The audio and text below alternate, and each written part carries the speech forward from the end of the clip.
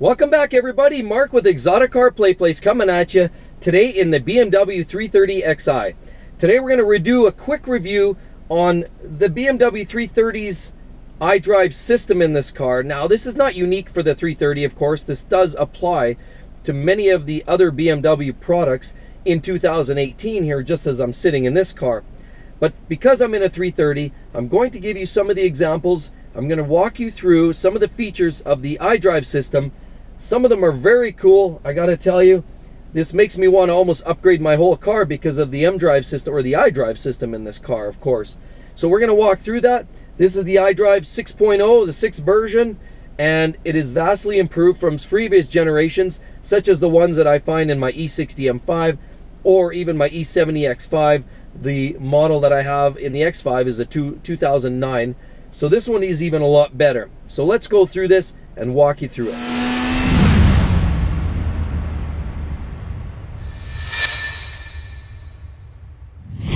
Start with the controls here, of course. Pretty typical for the BMW products here. You've got the back and the options. You've got the knobby that can turn, but it's directional, so it allows you to move around that way and navigate. You've also got, the media control. You've got some of the media functions, the menu, of course. You want to hit the menu. So I'm just giving you a highlight here first as well. MP4 and navigation. So at the quick drop of a button, you're able to toggle into those menus direct, because sometimes going through the iDrive controller sometimes takes time. So it's nice to have this on a drop of a hat. So you hit that, or you hit the map, and it gives you the map. You hit the navigation, and now you can start picking out places to go. It gives you the full GPS system here.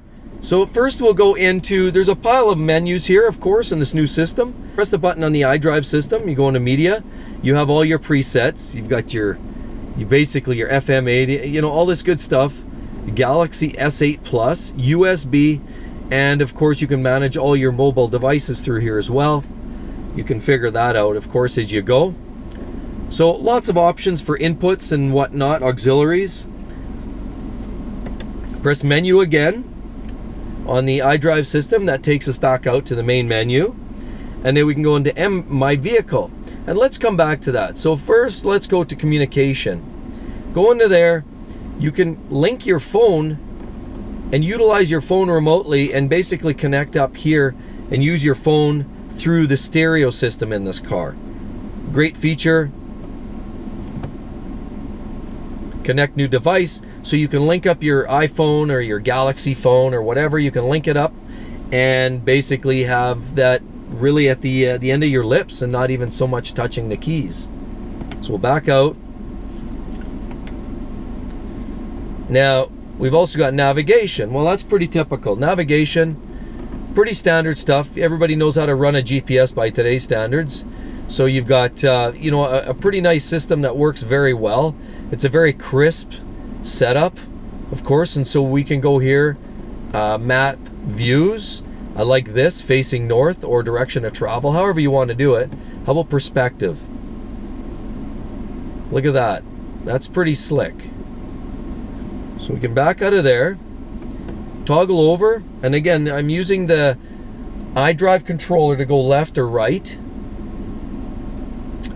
And you can go back and look at previous trips, enter new destination, and of course here, we'll go back into map. You can toggle over and make different views, interactive map, of course, map views. Try one more direction or perspective, direction of travel. Now it's overhead, of course, showing you the way you are actually traveling. It's always keeping that arrow in your direction. So let's back out of there. Go back to the menu. Now we go connected drive. So these are some of the other functions, of course. BMW messages. These are service messages and such you can get out of here. BMW Assist. If you need roadside assistance, you have all that functionality here as well. You can make that call should there be a problem. You can dial here, it'll get you through. As long as you're subscribed, of course. Back out. Notifications. None, of course. So again, if you've got something the computer is trying to tell you, or notification, it will link it here and you can find it and it'll tell you. It'll give you the number, go into it. Of course, nothing to mention right now. What I really like about this iDrive system is this. Now, of course, you can review really quickly. You can see my fuel economy has currently been on an average of 10.3 liters per 100 kilometers, which is about 25 miles per gallon, which isn't great, but we've been driving it in sort of a spirited fashion. And the average speed has been 32 kilometers per hour. There's been a lot of idle time here. So we go into that vehicle. Now you have a lot of different options. This is a feature that a lot of you guys would appreciate, the owner's manual. If you lose your owner's manual, you can find it here. Quick reference, pictures, keyword search, you can find all of it here. Animations, you want to learn more about it, the cruise control, you go in there, gives you a start, gives you a video. So we'll back out of there. Driving information, onboard info. Of course, it'll tell us our average speed and fuel consumption. And we can back out, go back to our trip computer, find more about more of the same, really. And of course, with that, we can tell the kilometers. We can see the kilometers, how many hours on the trip, on the computer, basically, for total driving time. So we'll back out, we'll hit back. Now we'll back out one more. Technology in action. Go into there. Now you get your sport displays. Efficient dynamics. Tells you engine running, driver request. So just pretty straightforward, more just graphics. Sport displays, this is nice. Now, as you rev it, you can hear it. Now that shows you in real time the horsepower output and torque output of the engine. Now that's really good because that's a nice way to monitor what, how the car is actually performing as a whole.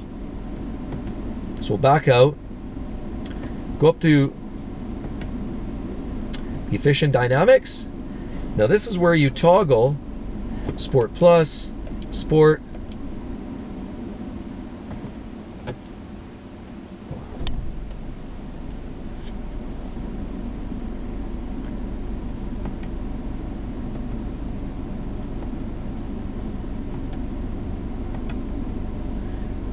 vehicle status. We've got the tire monitoring, the flat tire monitoring. You can do a test or a reset on that if you have a problem, or after you filled up with air, if you've lost air for some reason. You go back again and again, and then you have driver profiles. Now here is where you can select, if you have multiple drivers using the car, you can set up the driving dynamics depending on the type of driver that you are. You want your granny to drive this, you can set this up, and you can change the name, the profile, and edit all of that, and including the seat position, which is slick. You can change it for you. Now I'm going to go to the racetrack. Okay, well, I can change that. That's pretty slick there too. Contents is a main menu. Now you see you've got some other features here. iDrive settings, displays, control display. You can turn the brightness up, of course, and whatnot. Instrument panel. You can also modify that. And you can look at the different things that you want to read, like fuel average speed, current consumption, average consumption, and so on and so forth. Lots of different functionality there. So we'll back out.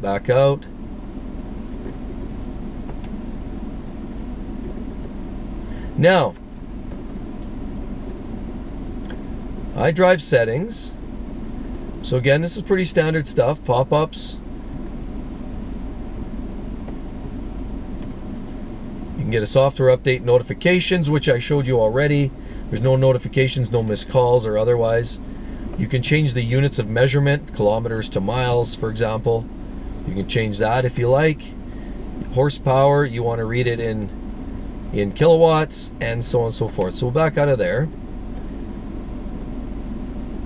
Touchpad. Pretty straightforward stuff. Now what I also like about this is it's touchscreen. So vehicle settings, actually let's go back. So we can activate vehicle settings. And here's a neat function. You've got speed warning. This is great if you're on the Autobahn or you want to maintain a maximum speed. You can change this. You can have the computer or the car warn you when you're exceeding a certain speed. I don't know why this came default at 200. The person who utilized the car before me was very frisky, obviously. So I'll change that up. So now it warns you at 150 kilometers per hour. So you can back that out. Doors key. You can make changes there, of course. Tailgates and doors lock automatically.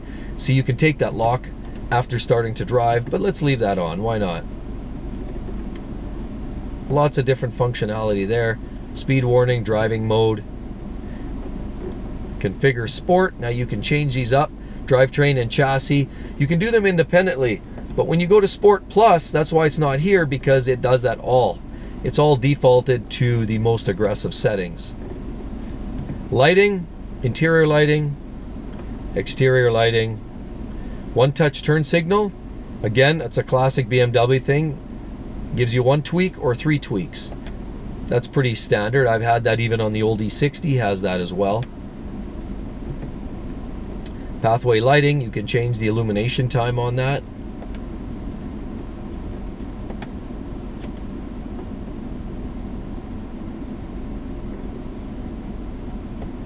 And a whole other plethora of items that you can find in this thing. Now we'll go back to the main menu, and as you can see, it's all functional through the main iDrive system, through the controller, as well as you can touch screen that and go in direct. Driver profiles, pick driver 2, cancel, and so on and so forth. Now you can also back out by hitting the, and now we're back in the main menu. Okay everybody, I hope you enjoyed that video. Quick walkthrough, a quick preview of the iDrive system. I hope it kind of shed some light on it for you here in these new 6.0 version of the iDrive in the BMWs that I happen to be sitting in this 330xi car, of course. But it's a great new fresh system. It's good that they got on board with some of the other, you know, that everybody else is kind of doing the MMIs and the upgraded the touchscreen, everything. So BMW has kept suit here. The only thing that isn't great about this car, of course, and this whole iDrive system really effectively, is the fact that it does not hide away. That display, unfortunately, is always sitting up there like a wart. And I know the Audi version can tuck away. Some of the other brands can hide away as well. I've seen them in some of the Chevy products and some of the other cars out there. You can actually hide that display. So I'd love to see BMW figure that part of it out. Outside of that, it's a great new system. And I hope you liked the video, guys. Make sure you drop me a line. Don't forget to comment, like, and of course subscribe to the channel. Many more great videos. You're going to hear about some of the love-hate videos. Did you see the review on this car? Hey, I've got a review there as well. So make sure you don't miss out on any of that. And I'd love to see you guys. Thanks for coming out, and we'll talk to you soon again. Bye-bye.